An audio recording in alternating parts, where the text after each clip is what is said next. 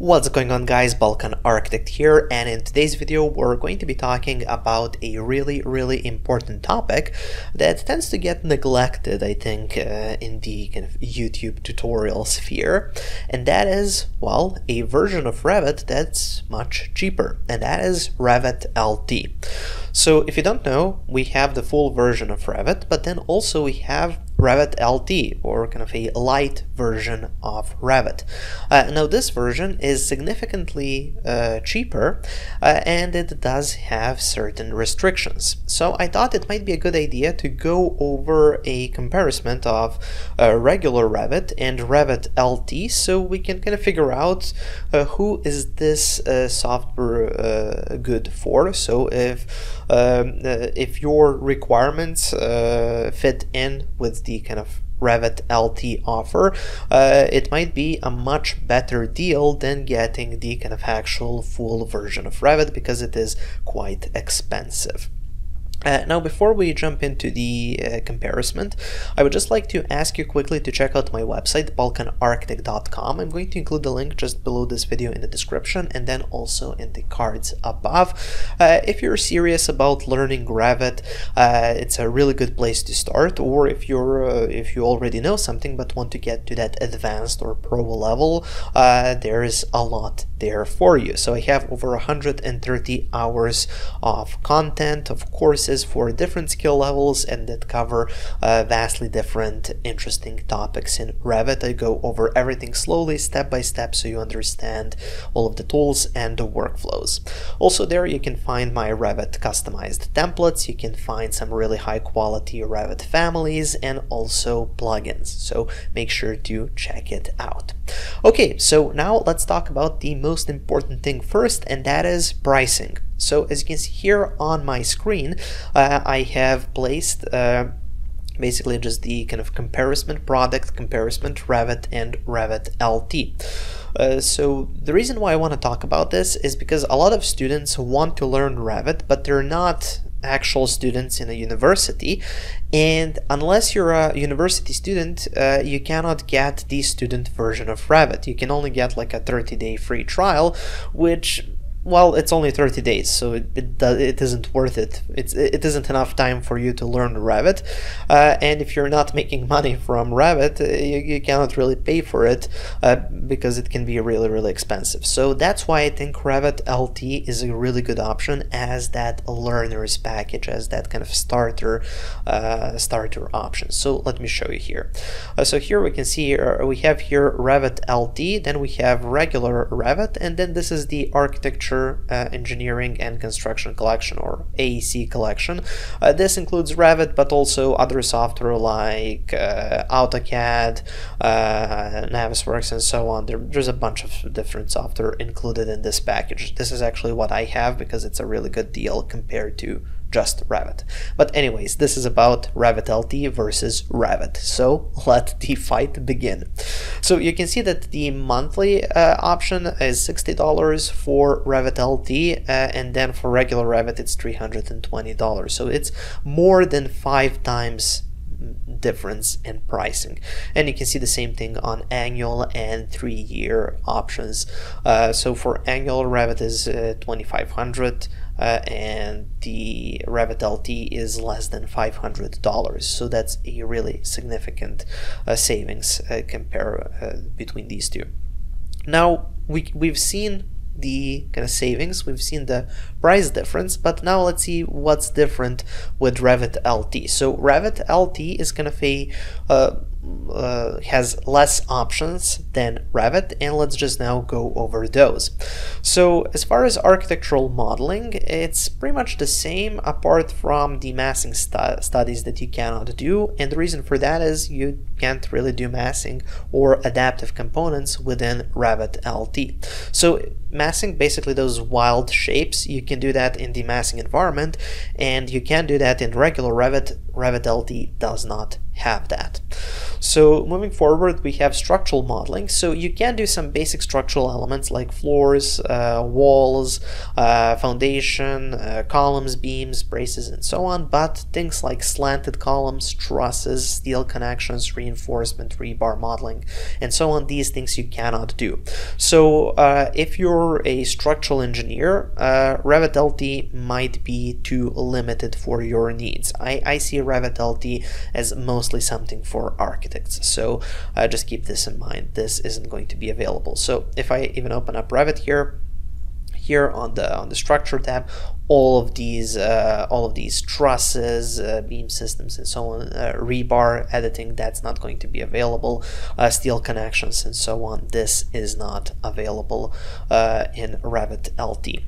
Moving forward to MEP, and this is looking even sadder because nothing is available. So if you're working as an MEP specialist, so either HVAC, so duct systems, or mechanical equipment, piping, plumbing, fabrication parts, electrical, just none of this is supported. So if you need this, Revit LT definitely is not for you. Next we have construction modeling, so parts and assemblies. Now this is interesting for not only kind of construction engineers, but also architects.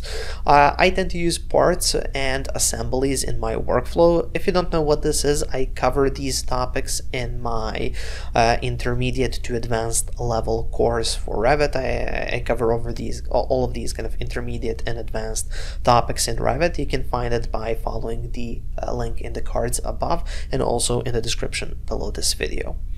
So anyways, this isn't included. So basically parts allow you to divide walls and floors into layers, and then you can divide those layers even further to basically show how the element comes together within using different parts. So it's really important for construction. Assemblies are also really cool because they allow you to select a few different elements, and then you can create basically a set of views. So it's like a project within a project where you can use assemblies to show documentation for, let's say, a complicated entrance or something like that. You can, or a complicated facade, you can just have that facade as like a small project within a project using assemblies. So I think this is kind of something that's really lacking in Revit LT. Moving forward to advanced modeling, so we do have groups, which is really good. We have the family editor environment, which means you can create families with Revit LT. So families, things like furniture, things like those elements that you use inside of Revit, you can create those. We have that environment, but what we don't have is the option to send content to Format Pro. We don't have in-place modeling. So in-place modeling, if I go here, is this, you have the option for creating components. You can either place components or you can model it in place. So basically when you click this, it goes inside of like basically you have the family editor environment, and you can create things right inside of your projects, which is really cool. So you can just create like elements like this inside of the project directly by using in-place modeling.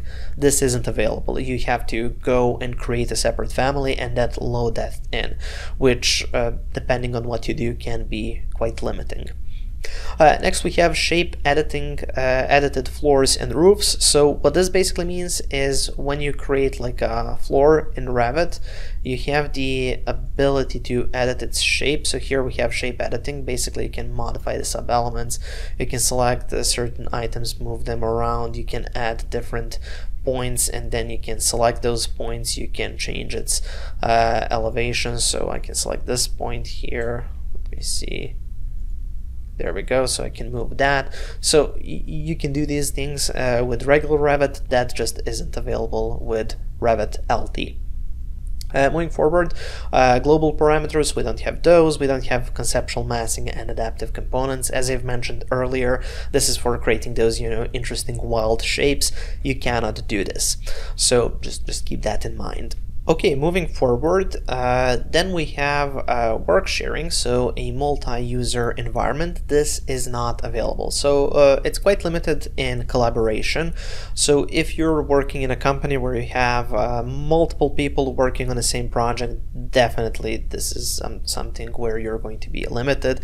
You don't have shared coordinates among projects, you don't have Revit servers shared, viewed, and so on. So that's bad. And then we have the simulation and analysis, and as you can see, pretty much you don't really have anything, but these analyses are kind of for MEP or things like solar analysis, structural analysis. These are kind of specific things, and as I said, as I see Revit LT, it's mostly for beginners, people that just want to learn Revit or get started kind of with some first perhaps freelance jobs. So I wouldn't really force it for this. So yeah, so just keep that in mind. Then we have the presentation and visualization. Here you pretty much have most things.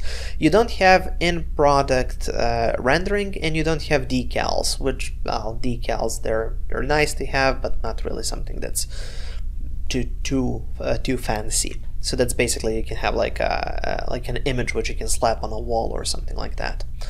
Next we have the support and stability. So you have most of these apart from network deployment. I don't really know what this is, so I'm not going to comment on that. Next we have the user interface, so you just don't have the tailored user area. And we have then documentation. Now this is really important, how you document everything. You do have phasing, which is really cool. I really like that. You have dimensioning, obviously, revision tracking, 2D detail lines, 2D detail components. All of this is really important for detailing. So as an architect, you want to have this, and it is available, so you can pretty much complete your projects all inside of Revit LT, which I think is really good. So if you're working just as an architect, I think this is going to be more than enough. You don't have rebar shapes, embedded schedules, panel scheduling, duct and pipe pressure loss reports. So these are all of the things where you are limited. Something that I find really annoying is view filters. View filters are a really powerful feature inside of Revit, but as you can see in Revit LT, they are not available. This is basically for customizing views, where you can kind of filter out what you want to represent differently.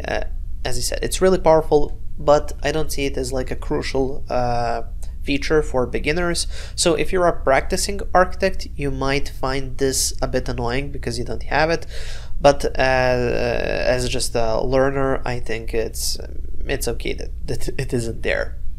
Interoperability, so as you can see here, you can work with IFC images, DWG, and so on. You don't have linked Rhino and Format, import, export PDFs. You don't have that. You don't have point clouds, SketchUp, and so on. And then we have data management, which I don't know too much about as far as customized, as far as the work with non-native data. So I'm guessing this is like non-native Revit data, so I guess you cannot work with that. Something that's a bit annoying is customized visibility of linked models. So basically, when you're linking Revit models or CAD models, sometimes you want to have different visibility, perhaps have it in halftone or customize it a bit. You don't have that option, which is quite annoying. API and automation, you don't have anything. And something to mention here, this is really important, third-party add-ins. So basically you cannot have add-ins, you cannot have plugins for Revit. And this is, I think this is the kind of the biggest downside of Revit LT. And the reason for that is with Revit, you're quite limited in terms of tools and options, and just having that third-party add-ins and plugins, that's going to give you just massive power inside of Revit. And I've talked to many different professionals that use Revit. All of them rely on certain add-ins to a certain extent.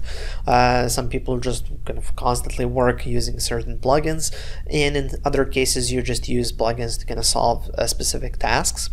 So it's really powerful to have that ability. Unfortunately, with Revit LT you don't have that, so this is one of the kind of most important reasons why I think Revit LT is good for learning. But if you want to use it in a professional environment, not being able to use add-ins and plugins is really going to limit you significantly.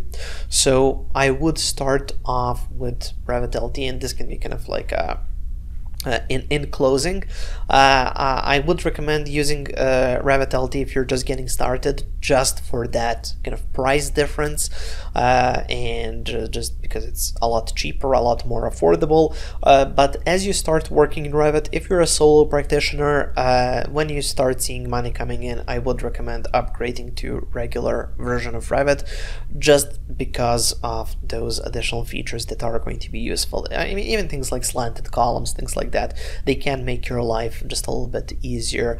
But add-ins, yeah, that's the main thing where I think it can kind of make or break Revit LT in a professional environment as a solo practitioner. So yeah, that's kind of my view. And if you're just a beginner learning Revit, you perhaps want to use my courses to learn Revit. As I said, link is in the description below this video. In that case, just go with Revit LT. You can get the 30-day free trial. After that, just get like a monthly or annual subscription. After you learn Revit, after you can see some actual profit from knowing Revit, then it's time to upgrade to the full version. But as a beginner, there is no reason to get the full version of Revit, in my opinion.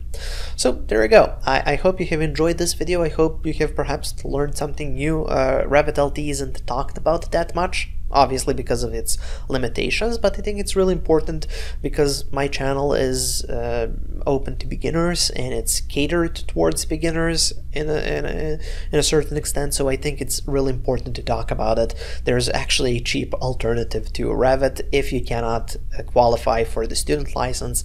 I think it's the kind of the second best option. Thank you for watching, guys. Make sure to check out my website, balkanarchitect.com, for more Revit courses. There I have over 120 hours of content, and I'm adding more each week. Make sure to subscribe for more videos, and also I've added a video over there that might interest you as well.